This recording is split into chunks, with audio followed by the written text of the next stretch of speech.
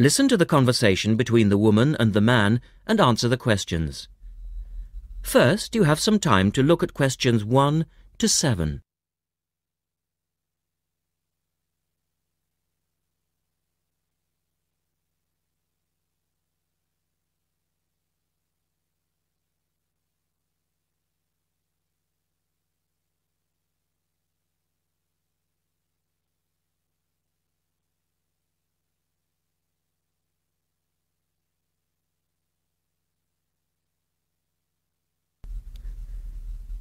Now we shall begin.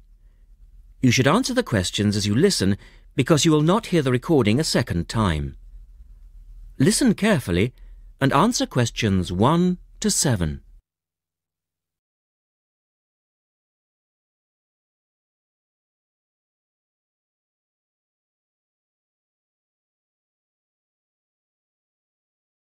Hello, Paraglider's Paradise. How can I help you?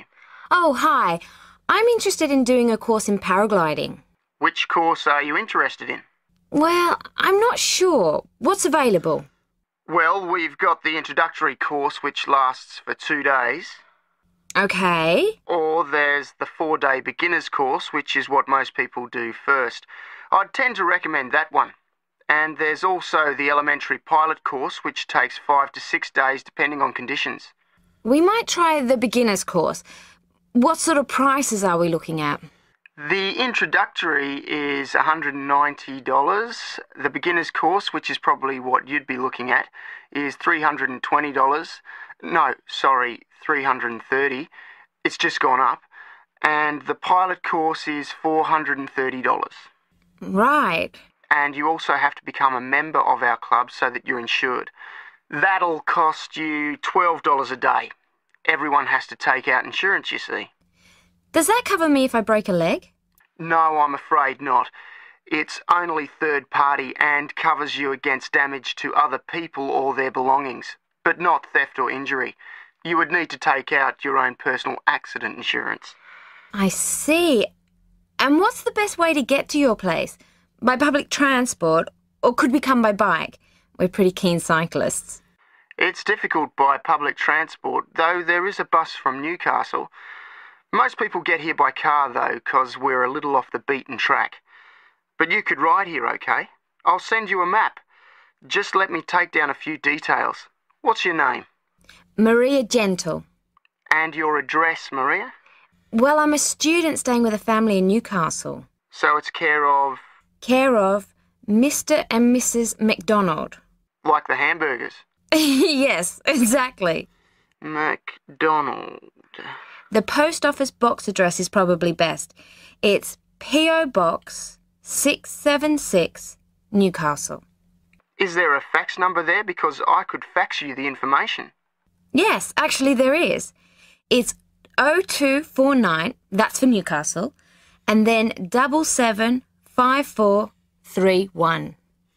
Okay, now if you decide to do one of our courses, you'll need to book in advance and to pay when you book. How would you be paying? By credit card, if that's okay. Do you take Visa? Yes, fine. We take all major cards, including Visa. Okay then. Thanks very much. The girl is telling her friend about the course. Look at questions 8 to 10.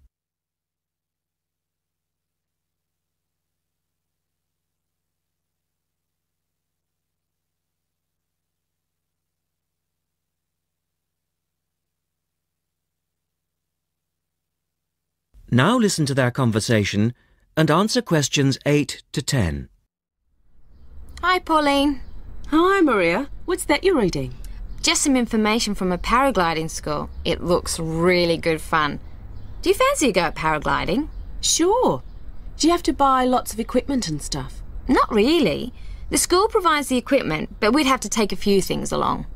Such as? Well, it says here, clothes, wear stout boots, so no sneakers or sandals, I suppose, and clothes suitable for an active day in the hills.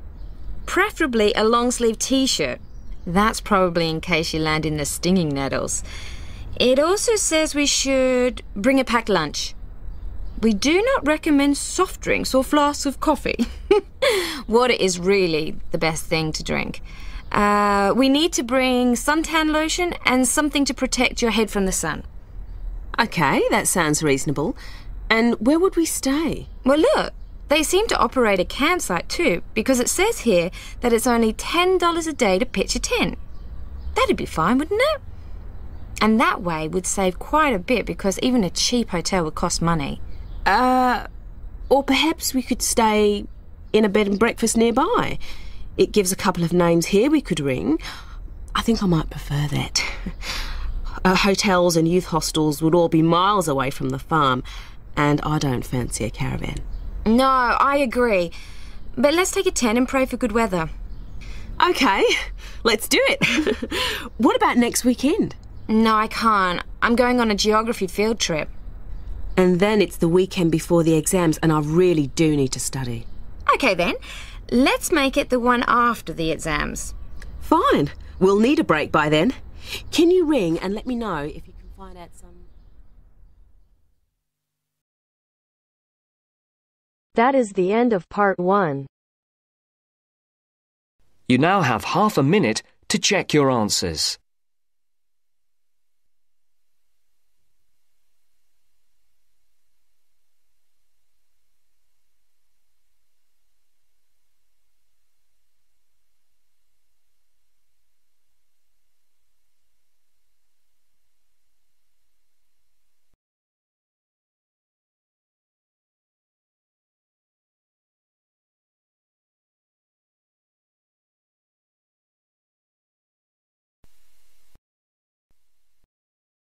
Now turns to part 2. Part 2. You are going to hear Dr. Joanna Robinson, the course director of a language learning centre, answering questions from reporters from the student newspaper. First, you have some time to look at questions 11 to 16.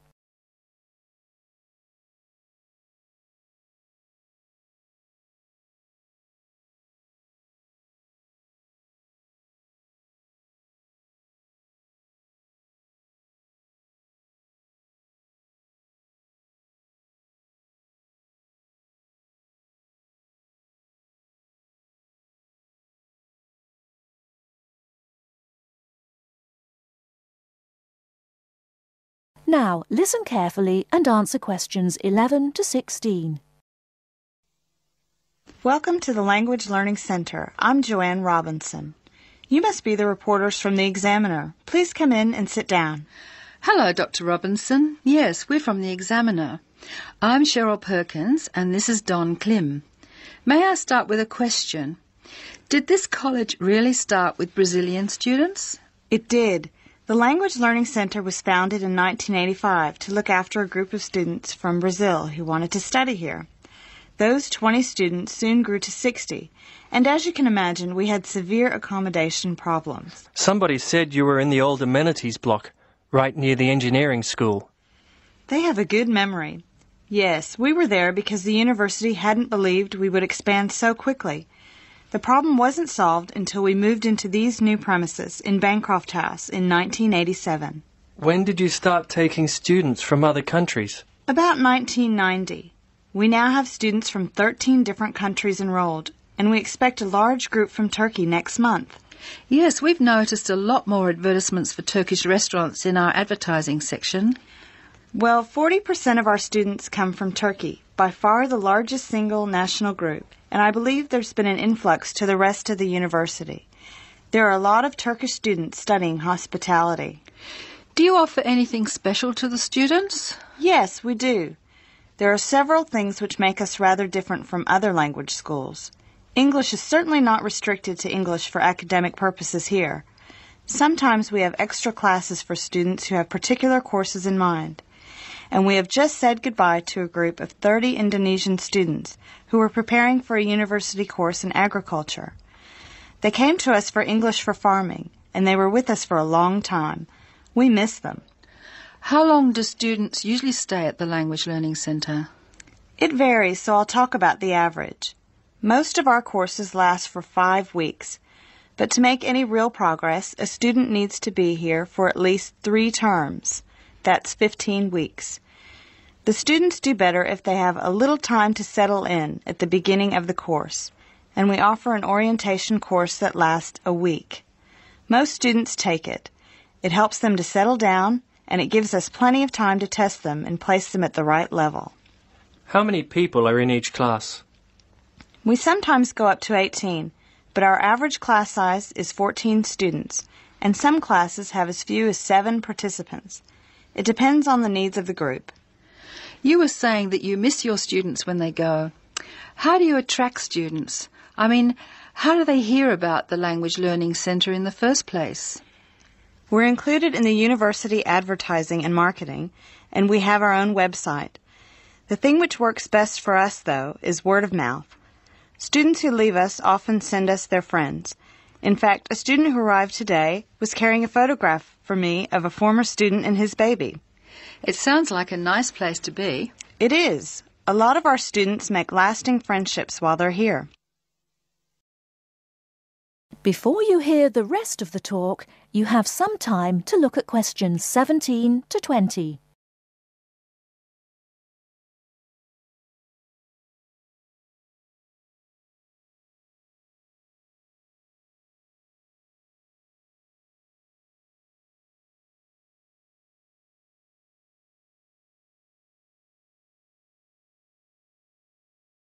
Now listen and answer questions 17 to 20. Making friends with other students sounds special enough. I'd like to emphasise that in the student newspaper. We do try to get our students to be part of the wider university. How do you do that? Do you encourage them to join the sports centre, for instance? Indeed we do. The sports centre is always looking for active participants, particularly in soccer. Oh, and something else. You might like to mention that we don't teach just English here. I mean, we're a language center, not an English language center. You may learn Spanish, Mandarin, and Russian here, and we can sometimes offer other languages. This means we can have some students who are native speakers of those languages as conversation partners for English-speaking students. Who can do these courses? At this stage, any native speaker of English. What about the people who are learning English? Can they do a non-English language course? At this time, only if they've almost finished their English language course.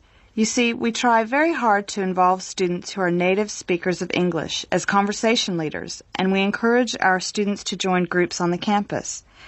For instance, if they enjoy music, there is an active jazz group available to everyone, and that's a lot of fun. On the other hand, elementary students can't go to the drama group. Their English just isn't ready for that sort of activity. But the university choir welcomes all the singers it can find. They often do large productions that need a lot of voices. I imagine the special conversation groups are open to all your students. I wish they were. I'm sorry to say they're a special service we provide for elementary students only. Is there anything else I can tell you? I'd be really pleased if you could write about the courses we offer in foreign languages. I think our readers will be very interested in that. Thank you for your time, Dr. Robinson. Yes, thank you very much. Goodbye. Thank you for giving me the opportunity to talk about the center.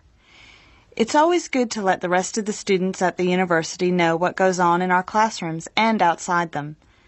After all, many of our students leave us and then study for degrees in various disciplines on this campus. That is the end of part 2. You now have half a minute to check your answers.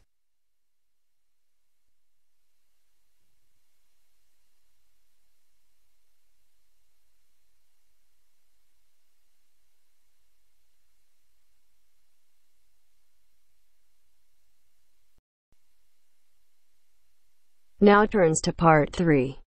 Part 3. You will hear 2 students called Jane and Mark talking to their tutor about the project assignments for their senior thesis. First, you have some time to look at questions 21 to 23.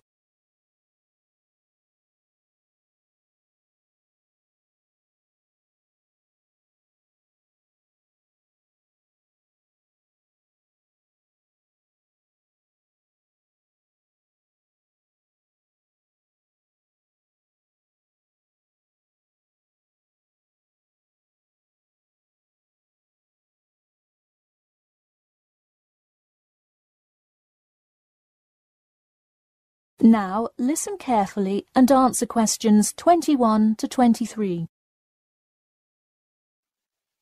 So, you were both given your project assignments for your senior thesis today, right? Yes, and we already have to submit our topics next week. But how could they give us a grade this soon?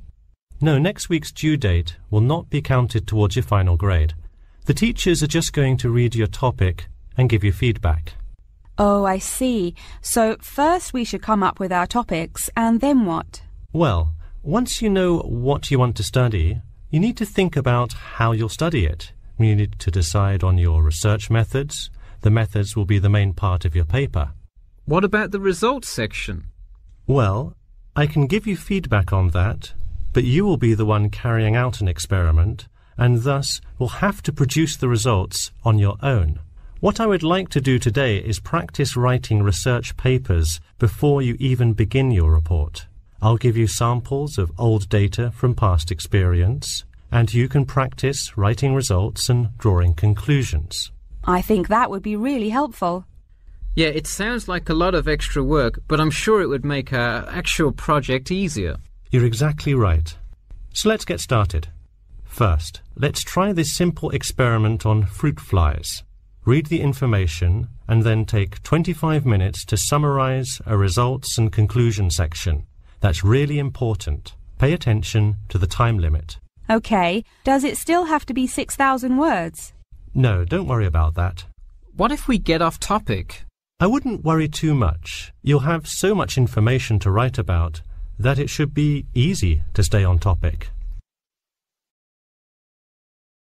Before you hear the rest of the talk, you have some time to look at questions 24 to 30.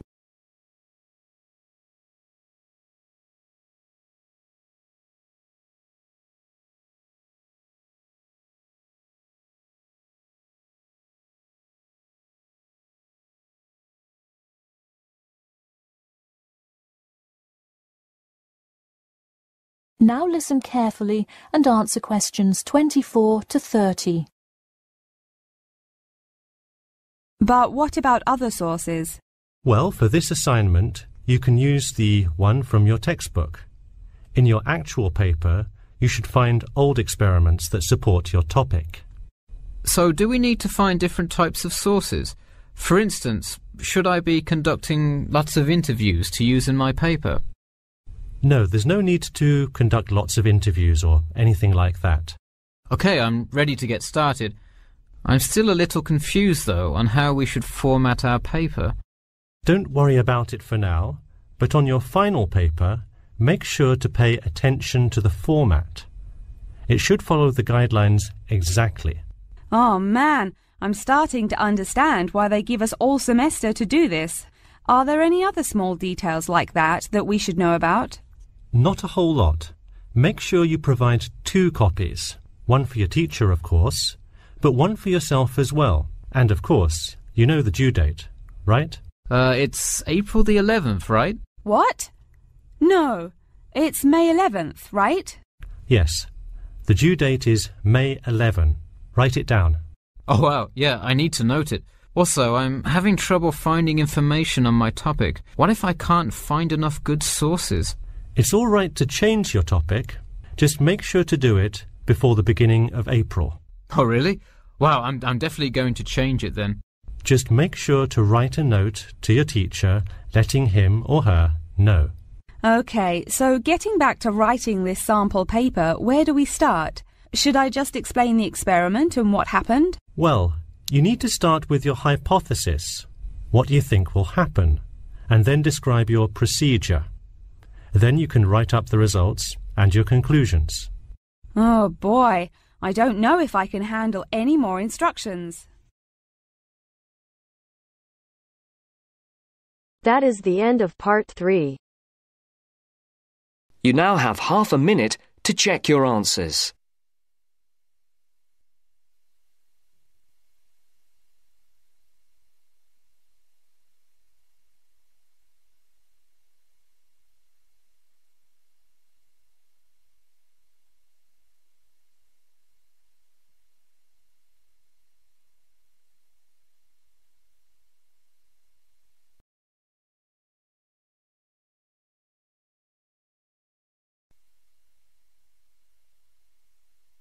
Now turns to Part 4. Part 4. You will hear Rebecca Bramwell, an artist and illustrator, giving advice on how to get your first job or commission as an artist. First, you have some time to look at questions 31 to 35.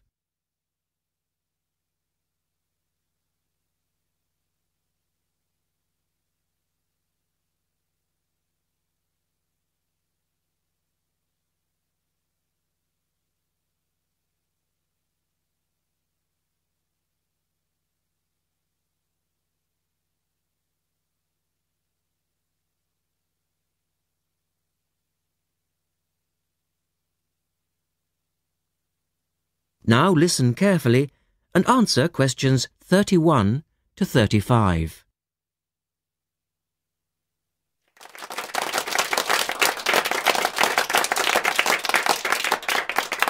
I'd like to introduce Rebecca Bramwell, an artist and illustrator who has come along today to talk to you all about getting your first job or commission as an artist.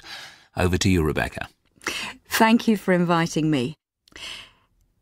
I remember when I graduated back in 1983, I was very excited about getting my first commission. My degree was in fine art and I'd worked long and hard to get it. I was an enthusiastic student and I never found it difficult to find the incentive to paint. I think as a student you're pushed along by fellow students and tutors and the driving force is there. However, when you leave college, you find yourself saying things like, I'll have one more cup of coffee and then I'll sit down to work. I hate to admit it, but I say it myself.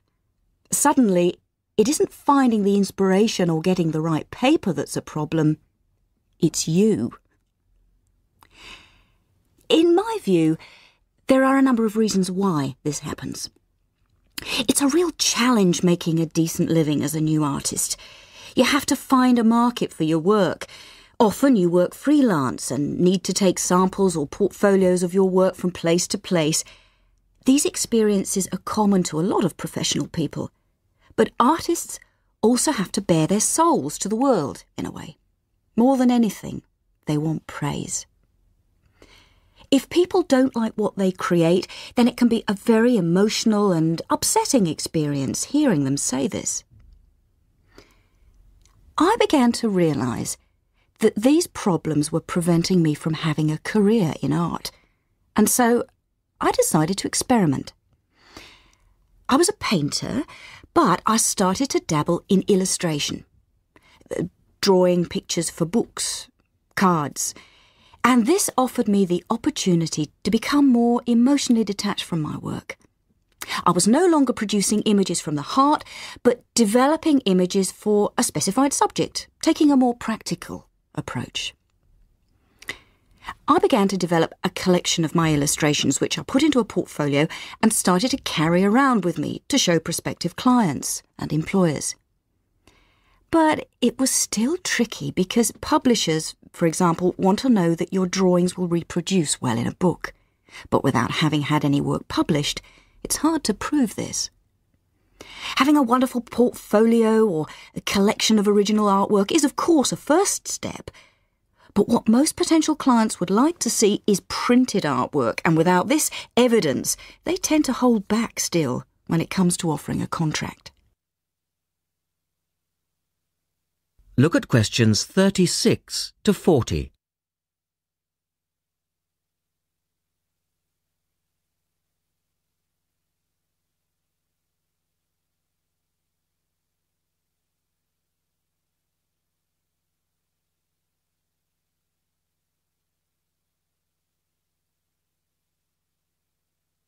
Now answer questions 36 to 40. Well, I overcame this problem in two ways. And I suppose this is my advice to you on preparing your portfolio of your best work. The first way was by submitting my work for a competition. And the one I chose was for a horoscope design and was sponsored by a top women's magazine. There are a few of these competitions each year, and they offer new illustrators an opportunity to showcase their work. The other approach I took was to design and print some mock-up pages of a book. In other words, I placed some of my illustrations next to some text in order to demonstrate how my work would look when it was printed. Perhaps I was lucky in that I had taken a degree that provided me with all-round creative skills so that I could vary my style and wasn't limited to a certain technique. Now, I think that is important.